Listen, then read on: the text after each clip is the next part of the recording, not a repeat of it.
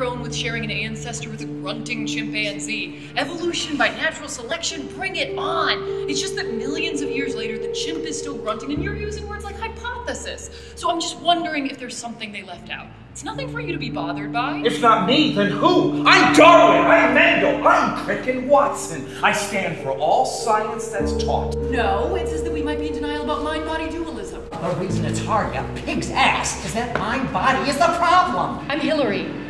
Hilary Matthews. I don't know your name.